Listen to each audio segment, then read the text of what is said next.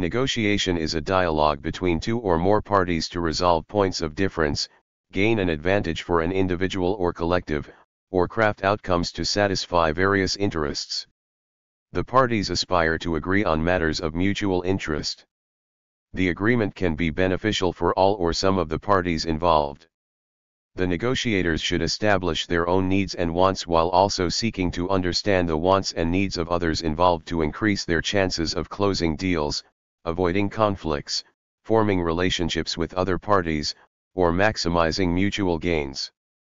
Distributive negotiations, or compromises, are conducted by putting forward a position and making concessions to achieve an agreement. The degree to which the negotiating parties trust each other to implement the negotiated solution is a major factor in determining the success of a negotiation. People negotiate daily, often without considering it a negotiation. Negotiations may occur in organizations, including businesses, nonprofits, and governments, as well as in sales and legal proceedings, and personal situations such as marriage, divorce, parenting, friendship, etc. Professional negotiators are often specialized. Examples of professional negotiators include union negotiators, leverage buyout negotiators, peace negotiators, and hostage negotiators.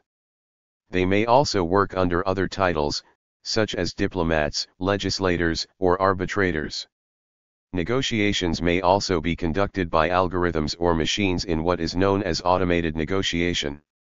In automated negotiation, the participants and process have to be modeled correctly. Recent negotiation embraces complexity. Negotiation can take a variety of forms in different contexts.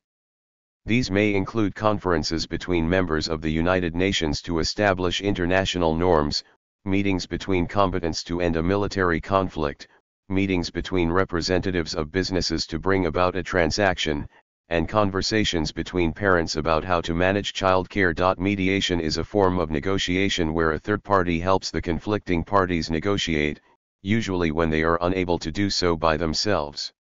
Mediated negotiation can be contrasted with the arbitration, where conflicting parties commit to accepting the decision of a third party. Negotiations in the workplace can impact the entire organization performance. Negotiation theorists generally distinguish between two primary types of negotiation: distributive negotiation and integrative negotiation. The type of negotiation that takes place is dependent on the mindset of the negotiators and the situation of the negotiation. For example, one-off encounters where lasting relationships do not occur are more likely to produce distributive negotiations, whereas lasting relationships are more likely to require integrative negotiating. Theorists vary in their labeling and definition of these two fundamental types. Distributive negotiation, compromise, positional negotiation, or hard bargaining negotiation attempts to distribute a fixed pie of benefits. Distributive negotiation operates under zero-sum conditions, where it is assumed that any gain made by one party will be at the expense of the other. Haggling over prices on an open market, as in the purchase of a car or home, is an example of distributive negotiation. In a distributive negotiation, each side often adopts an extreme or fixed position that they know will not be accepted, and then seeks to cede as little as possible before reaching a deal. Distributive bargainers conceive of negotiation as a process of distributing a fixed amount of value.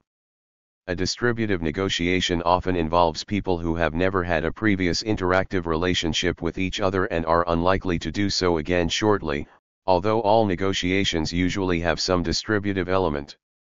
Since prospect theory indicates that people tend to prioritize the minimization of losses over the maximization of gains, this form of negotiation is likely to be more acrimonious and less productive in agreement. Integrative negotiation is also called interest-based, merit-based, win-win, or principled negotiation. It is a set of techniques that attempts to improve the quality and likelihood of negotiated agreement by taking advantage of the fact that different parties often value various outcomes differently. While distributive negotiation assumes there is a fixed amount of value, a fixed pie, to be divided between the parties, integrative negotiation attempts to create value in the course of the negotiation, expand the pie, by either compensating the loss of one item with gains from another, trade-offs or log rolling, or by constructing or reframing the issues of the conflict in such a way that both parties benefit, win-win negotiation.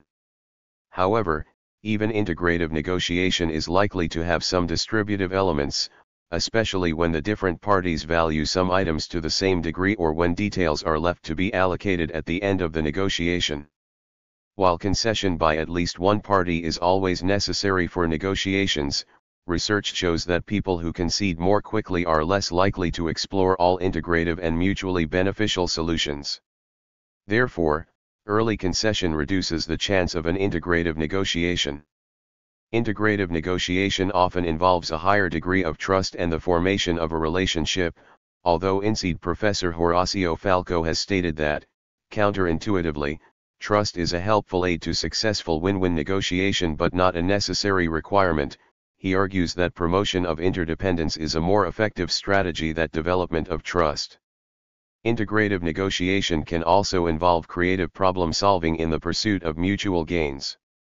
It sees a good agreement as one that provides optimal gain for both parties, rather than maximum individual gain. Each party seeks to allow the other party sufficient benefit that both will hold to the agreement.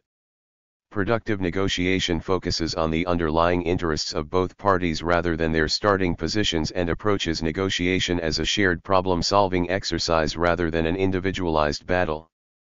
Adherence to objective and principled criteria is the basis for productive negotiation and agreement. Text-based negotiation refers to the process of working up the text of an agreement that all parties are willing to accept and sign. Negotiating parties may begin with a draft text, consider new textual suggestions, and work to find the middle ground among various differing positions. Common examples of text-based negotiation include the redaction of a constitution, law, or sentence by a constitutional assembly, legislature or court respectively. Other more specific examples are United Nations negotiation regarding the reform of the UN Security Council and the formation of the international agreement underpinning the Regional Comprehensive Economic Partnership, RCEP, in the Asia-Pacific region, where the parties involved failed in 2019 to agree on a text which would suit India. Such negotiations are often founded on the principle that nothing is agreed until everything is agreed. For example, this principle, also known as the single undertaking approach, is often used in World Trade Organization negotiations, although some negotiations relax this requirement. The principle formed part of the British negotiating approach for the Brexit deal following the UK's withdrawal from the European Union. Integrated negotiation is a strategic attempt to maximize value in any single negotiation through the astute linking and sequencing of other negotiations and decisions related to one's operating activities. This approach in complex settings is executed by mapping out all potentially relevant negotiations, conflicts, and operating decisions to integrate helpful connections among them while minimizing any potentially harmful connections. See examples below. Integrated negotiation is not to be confused with integrative negotiation, a different concept, as outlined above, related to a non-zero-sum approach to creating value in negotiations.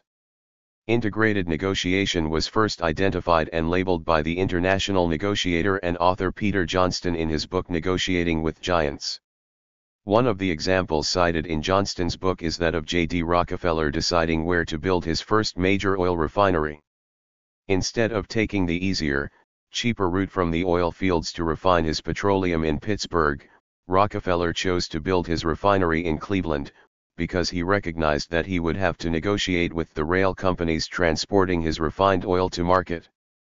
Pittsburgh had just one major railroad, which would therefore be able to dictate prices in negotiations, while Cleveland had 3 railroads that Rockefeller knew would compete for his business, potentially reducing his costs significantly.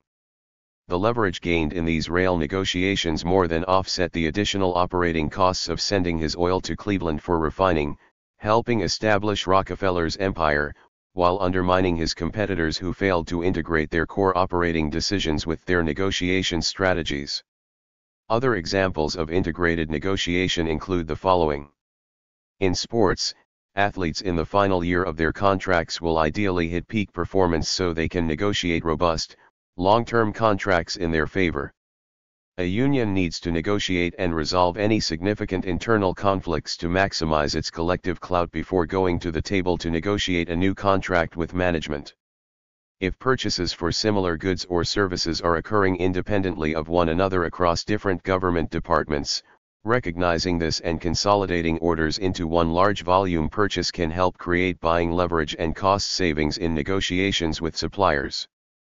A tech startup looking to negotiate being bought out by a larger industry player in the future can improve its odds of that happening by ensuring, wherever possible, that its systems, technology, competencies, and culture are as compatible as possible with those of its most likely buyer.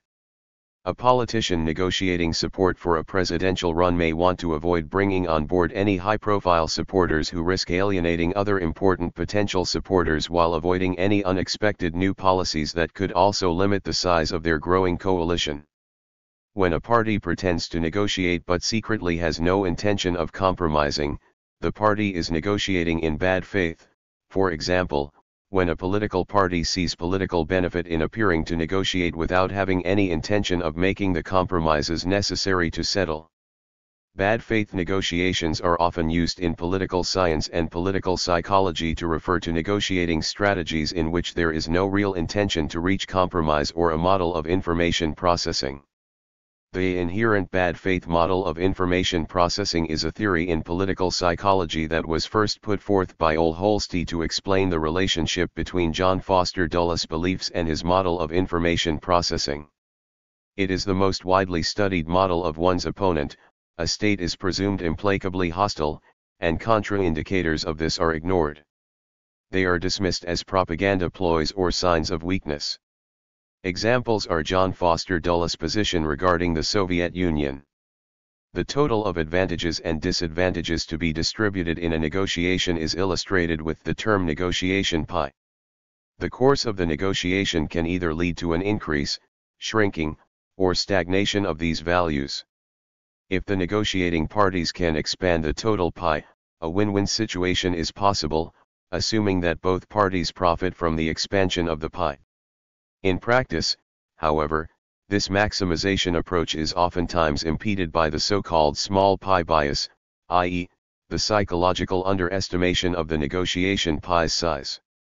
Likewise, the possibility to increase the pie may be underestimated due to the so-called incompatibility bias. Contrary to enlarging the pie may also shrink during negotiations, example due to excessive negotiation costs. In litigation, a negotiation pie is shared when parties settle outside the court. It is possible to quantify the conditions under which parties will agree to settle, and how legal expenses and the absolute coefficient of risk aversion affect the size of the pie as well as the decision to settle outside the court. International negotiation. Due to different cultural lenses, negotiation style differ worldwide. These differences comprise, among others, how the parties exchange information, the use of different strategies, conceptions of the nature of negotiation, the use of power, the use of options. Negotiations as they are often taught and used by practitioners in Western countries may not be effective or may even be counterproductive in non-Western countries, such as Asian countries. There are many different ways to categorize the essential elements of negotiation. One view of negotiation involves three basic elements: process, behavior, and substance. The process refers to how the parties negotiate, the context of the negotiations, the parties to the negotiations, the tactics used by the parties, and the sequence and stages in which all of this play out. Behavior refers to the relationships among these parties, the communication between them, and the styles they adopt. The substance refers to what the parties negotiate over, the agenda, the issues, positions and, more helpfully, interests, the options and the agreement, reached at the end. Another view of negotiation comprises four elements: strategy, process, tools, and tactics. The strategy comprises top-level goals, which typically include the relationship and the outcome. Processes and tools include the steps to follow and roles to take in preparing for and negotiating with the other parties. Tactics include more detailed statements and actions and responses to others' statements and actions. Some add to this persuasion and influence, asserting that these have become integral to modern-day negotiation success, and so should not be omitted. 44.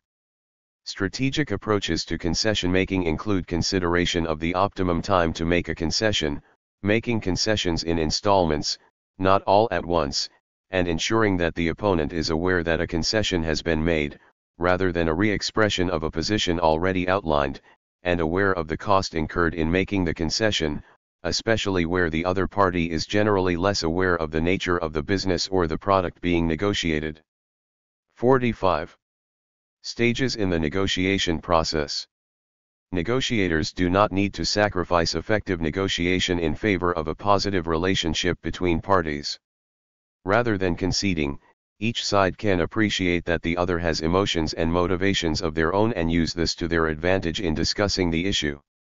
Understanding perspectives can help move parties toward a more integrative solution. Fisher et al. Illustrate a few techniques that effectively improve perspective taking in the book Getting to Yes, and through the following, negotiators can separate people from the problem itself. Put yourself in their shoes. People tend to search for information that confirms their own beliefs and often ignore information that contradicts prior beliefs. To negotiate effectively, it is important to empathize with the other party's point of view. One should be open to other views and attempt to approach an issue from the perspective of the other. Discuss each other's perceptions. A more direct approach to understanding the other party is to explicitly discuss each other's perceptions. Each individual should openly and honestly share their perceptions without assigning blame or judgment to the other. Find opportunities to act inconsistently with their views. The other party may have prior perceptions and expectations about the other side. The other side can act in a way that directly contradicts those preconceptions, effectively conveying that the party is interested in an integrative negotiation. Face saving. This approach justifies a stance based on one's previously expressed principles and values in a negotiation. This approach to an issue is less arbitrary, and thus, it is more understandable from the opposing party's perspective. Additionally, negotiators can use specific communication techniques to build stronger relationships and develop more meaningful negotiation solutions. Active listening. Listening is more than just hearing what the other side says. Active listening involves paying close attention to what is being said verbally and non-verbally. It involves periodically seeking further clarification from the person. By asking the person exactly what they mean, they may realize the negotiator takes them seriously and is not simply walking through a routine. The Australian Mosaic Project Services business commends proactive rather than just active listening, in which more emphasis is placed on the asking of questions as well as listening actively to the answers given. Speak for a purpose. Too much information can be as harmful as too little. Before discussing an important point, determine exactly what to communicate to the other party.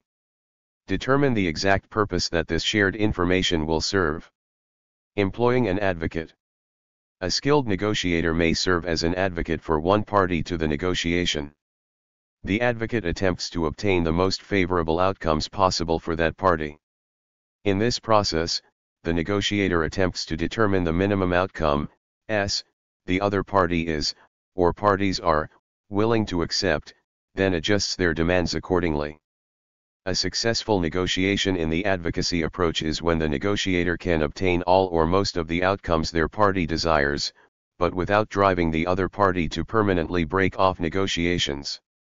Skilled negotiators may use a variety of tactics ranging from negotiation hypnosis to a straightforward presentation of demands or setting of preconditions, to more deceptive approaches such as cherry picking.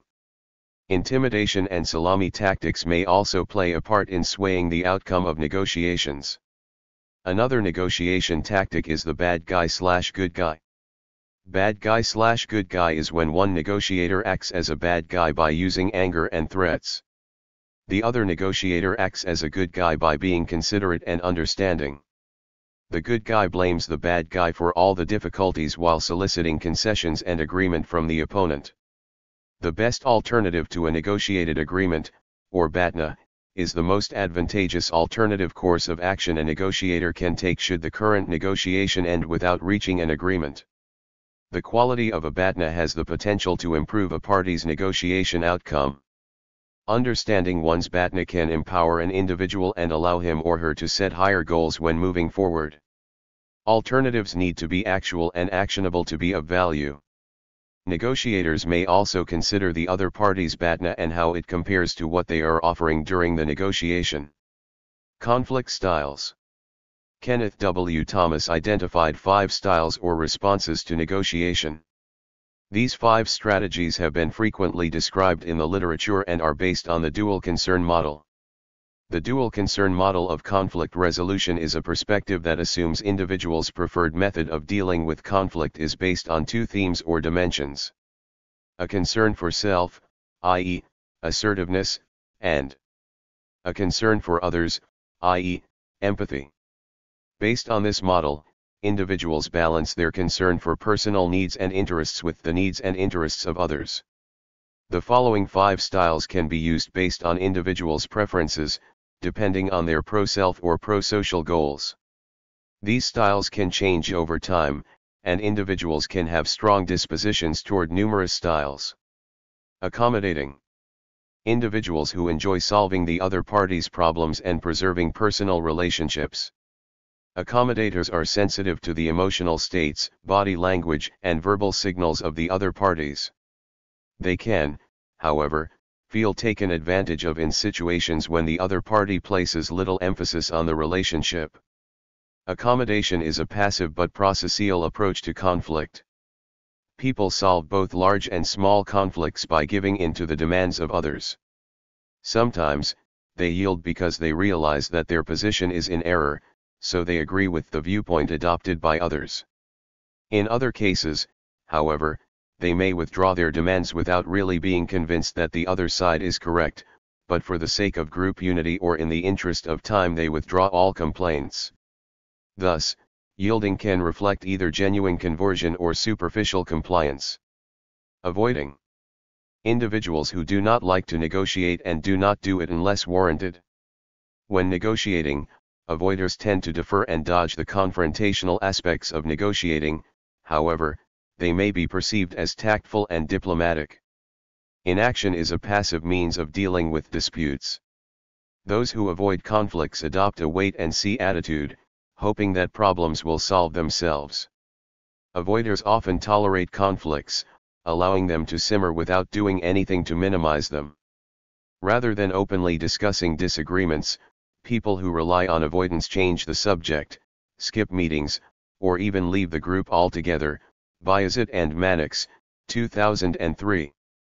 Sometimes they simply agree to disagree, a modus vivendi. Collaborating.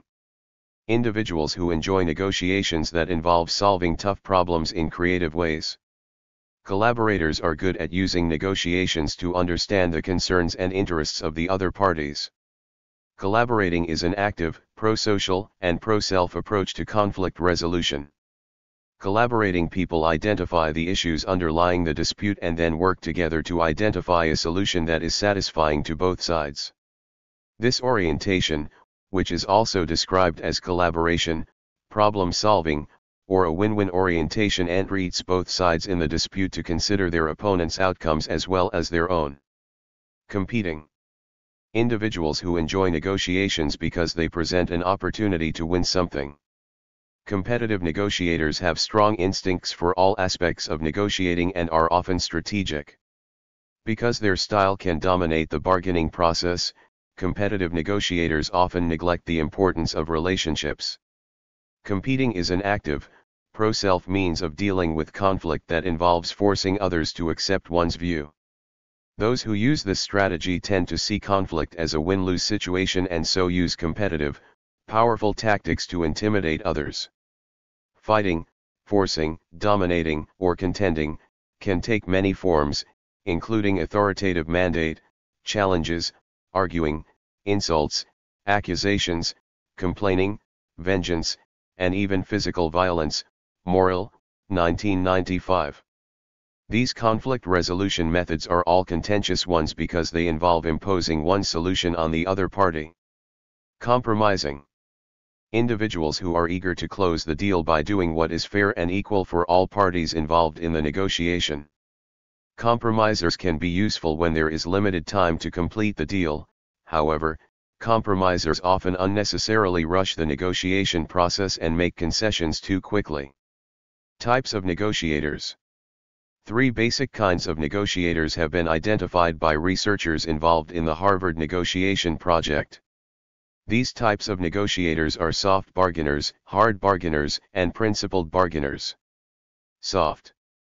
These people see negotiation as too close to competition, so they choose a gentle style of bargaining. The offers they make are not in their best interests, they yield to others' demands, avoid confrontation, and they maintain good relations with fellow negotiators.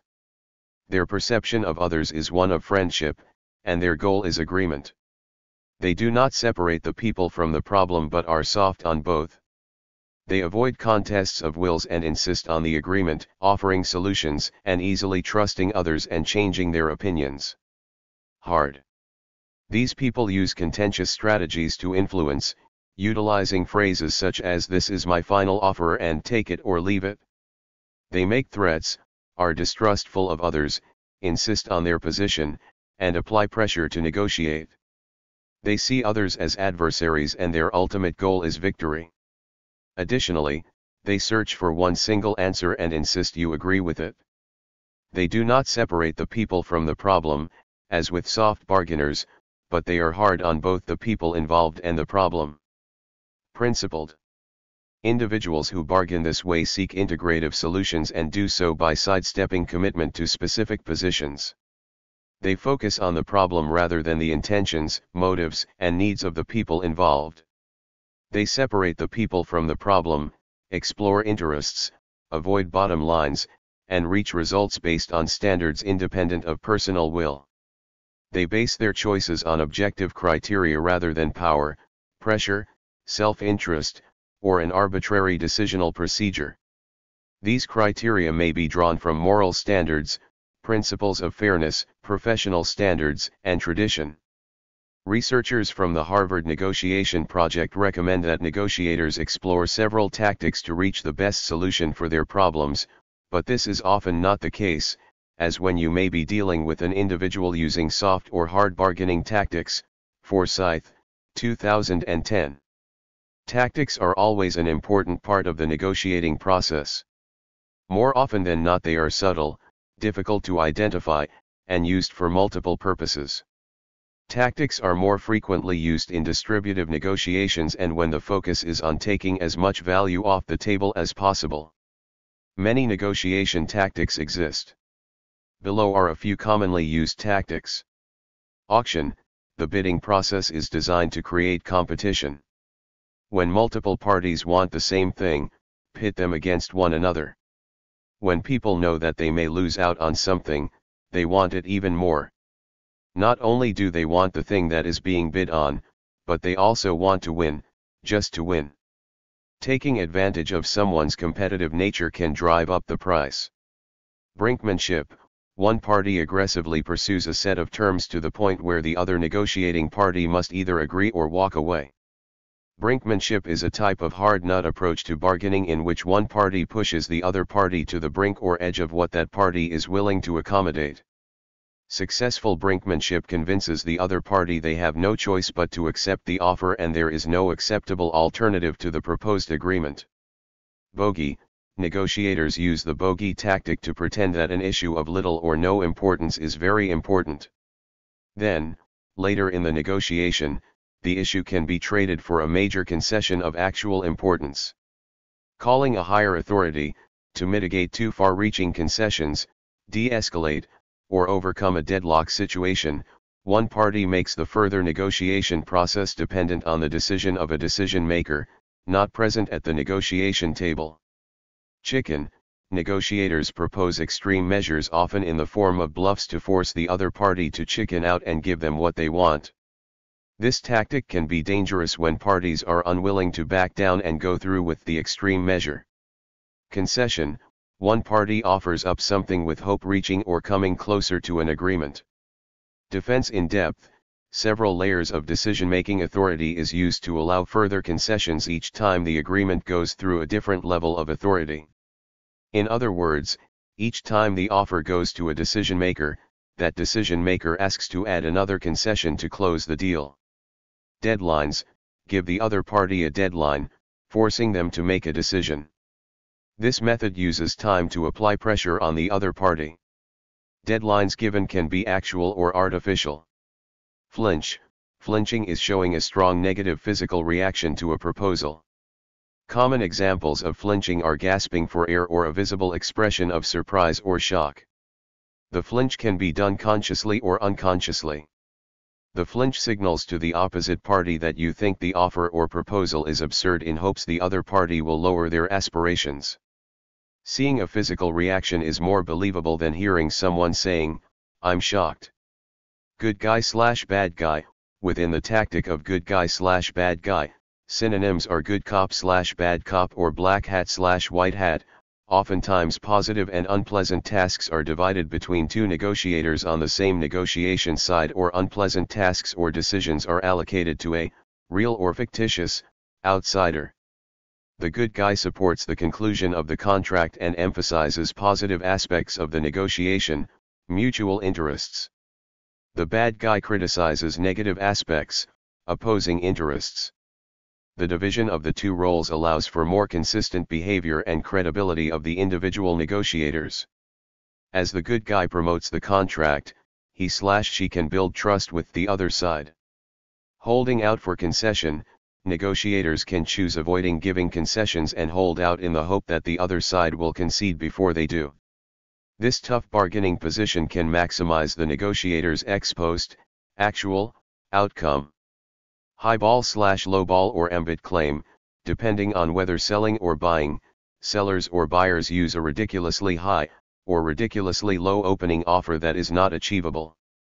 The theory is that the extreme offer makes the other party re-evaluate their opening offer and move close to the resistance point, as far as you are willing to go to reach an agreement.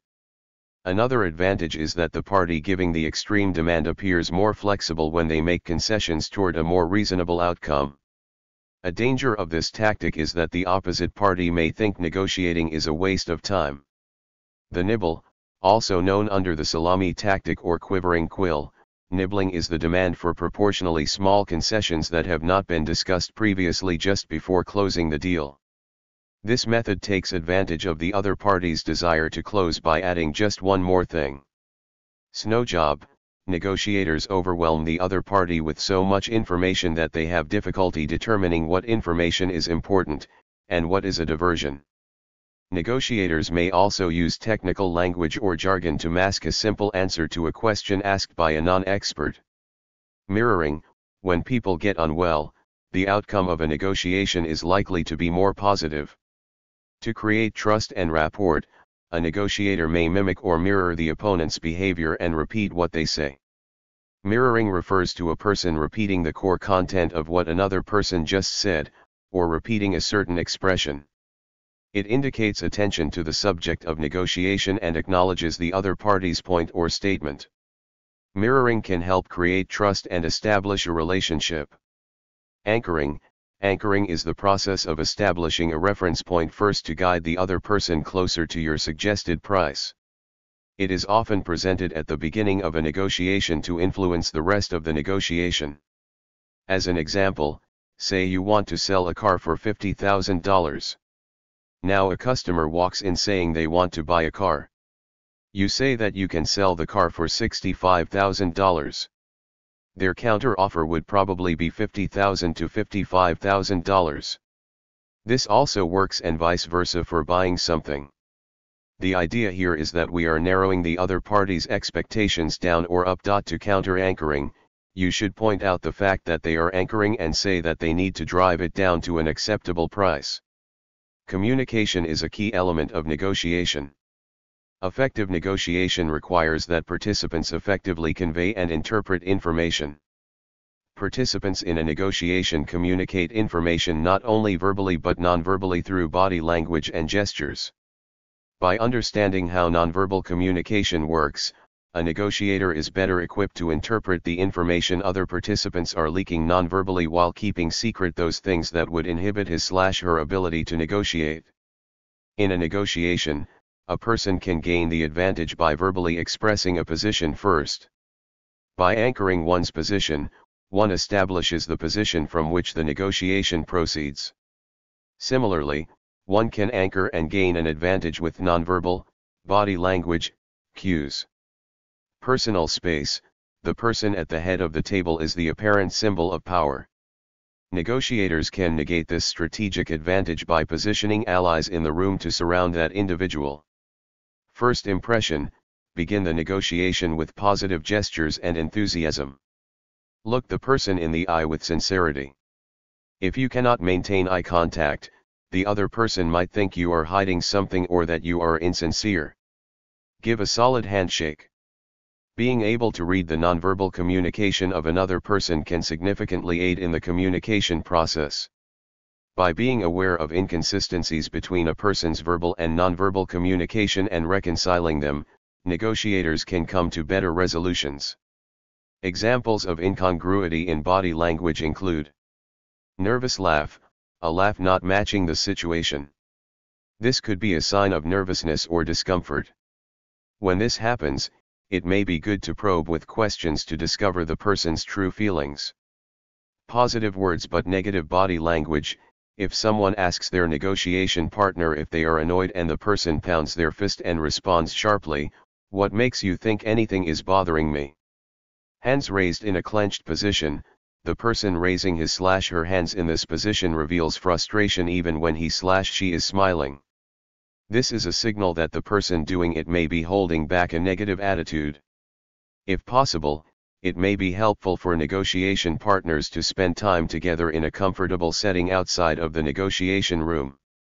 Knowing how each partner nonverbally communicates outside of the negotiation setting helps negotiation partners sense the incongruity between verbal and nonverbal communication. Conveying receptivity.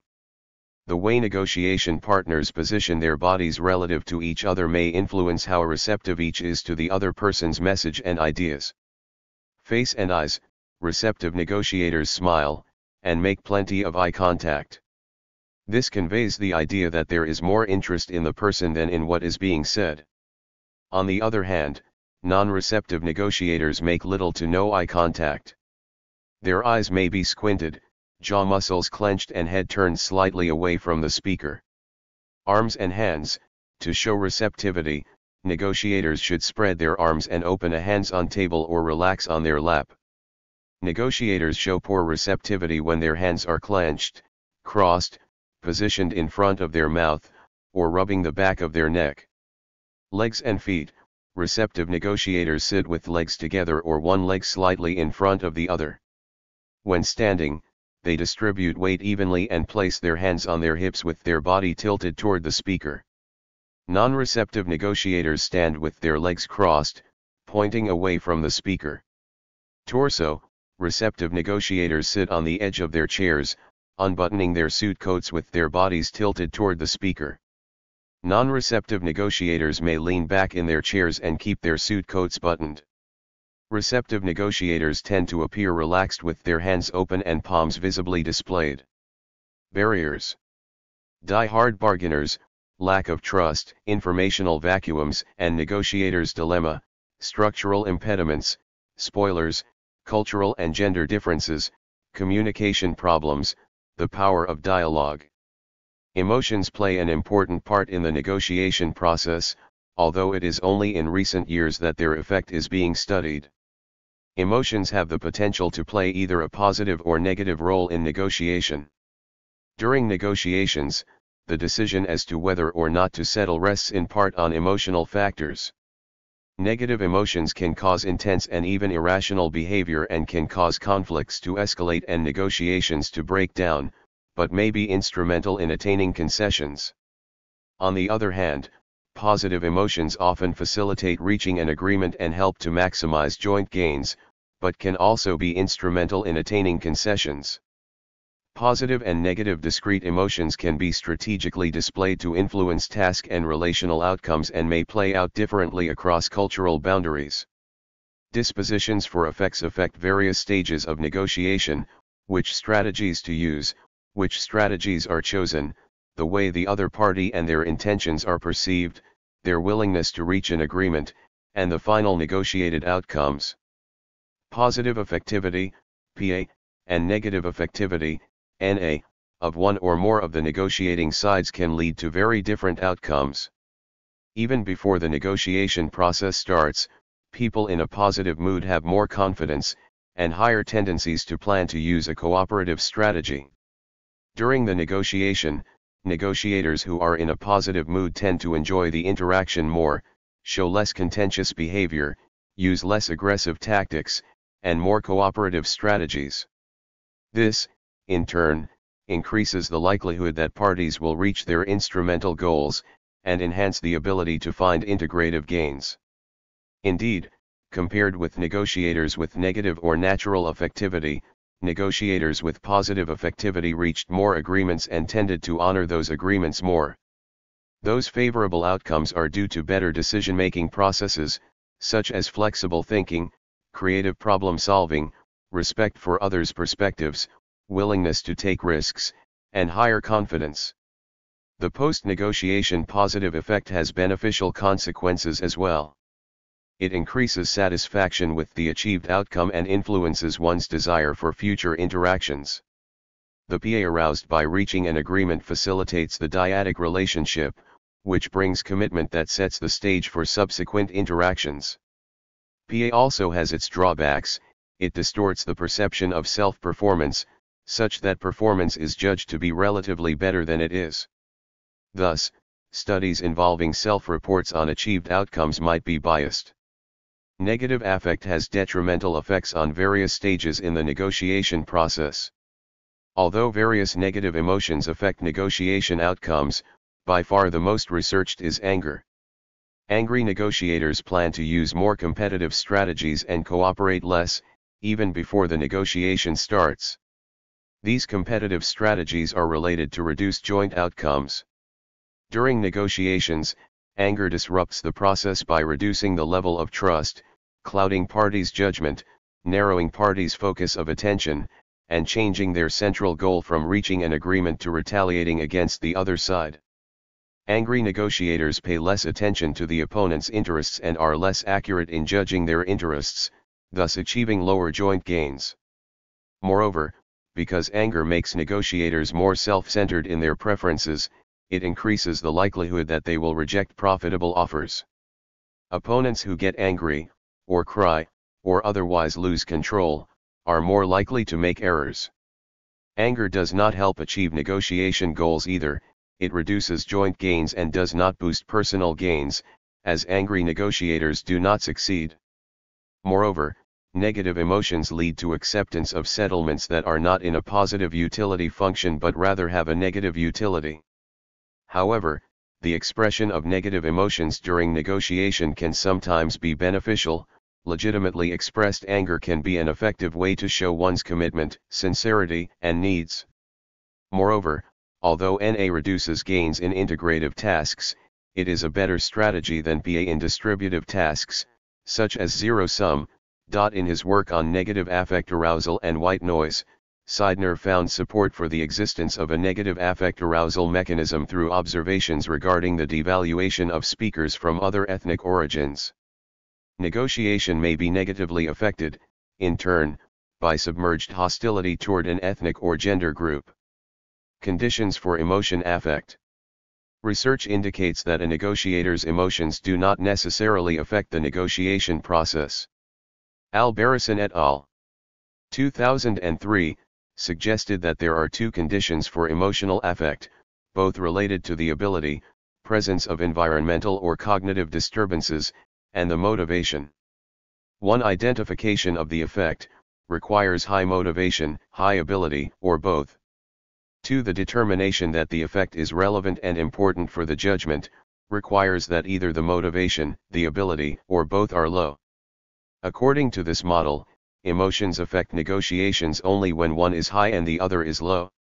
When both ability and motivation are low, the effect is identified, and when both are high the effect is identified but discounted as irrelevant to judgment.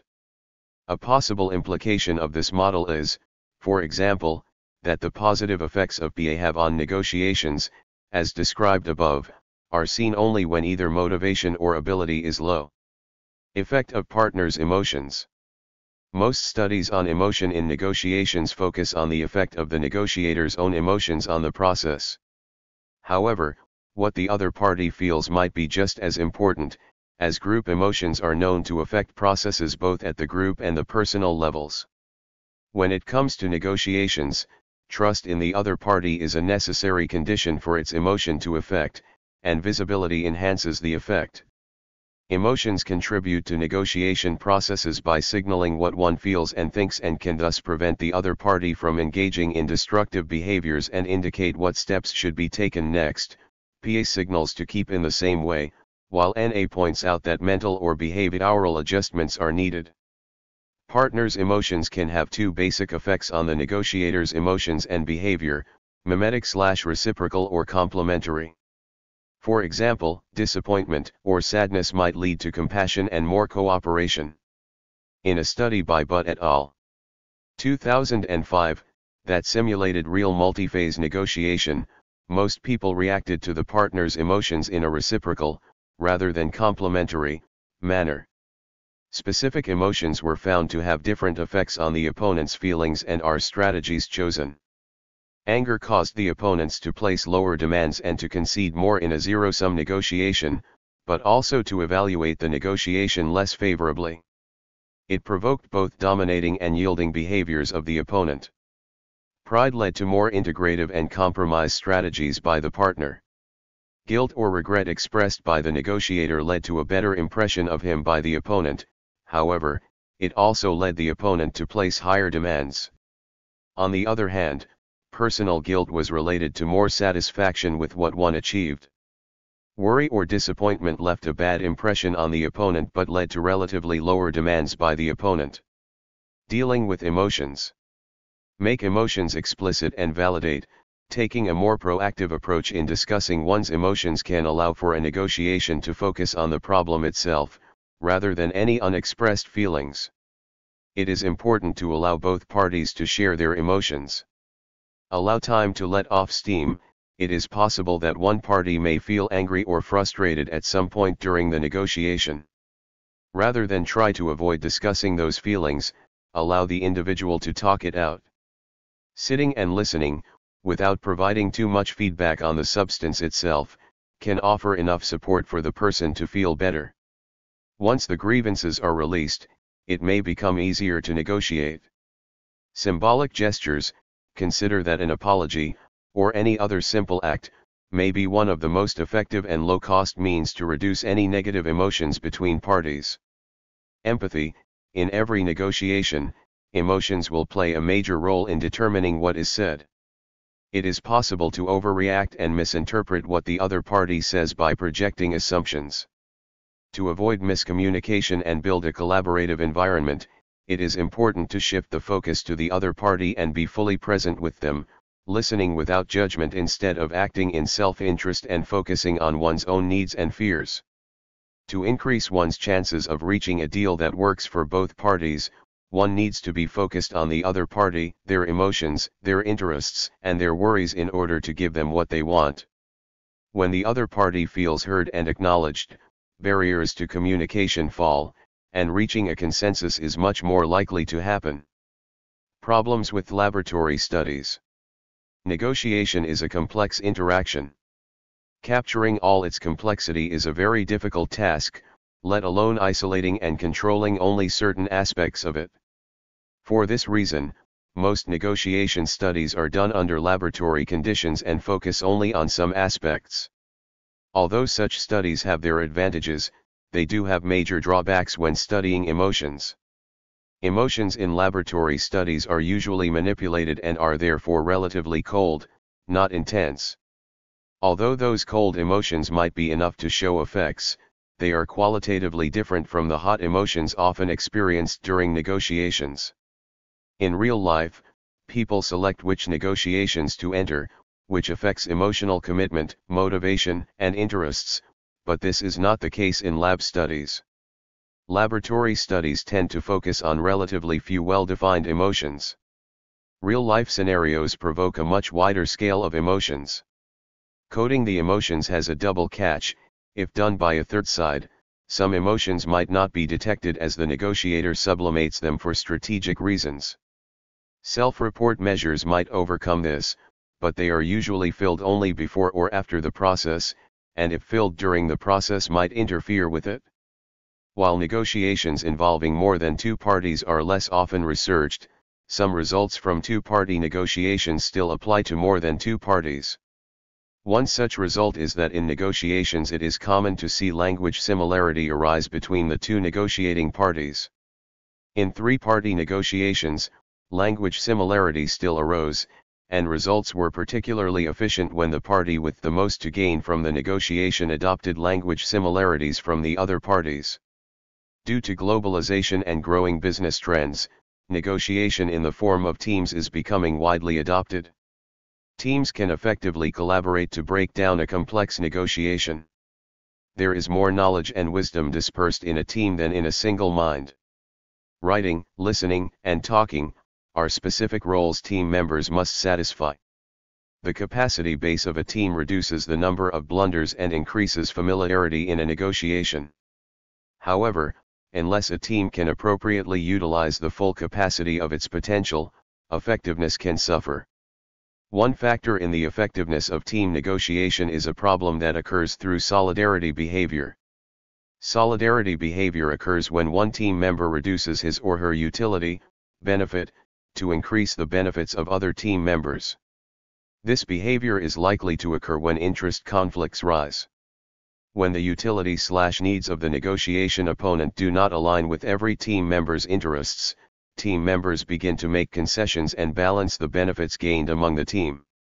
Intuitively, this may feel like a cooperative approach.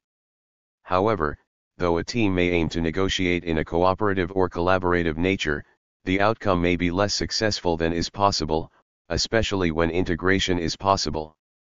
The integrative potential is possible when different negotiation issues are of different importance to each team member. The integrative potential is often missed due to the lack of awareness of each member's interests and preferences. Ultimately, this leads to a poorer negotiation result.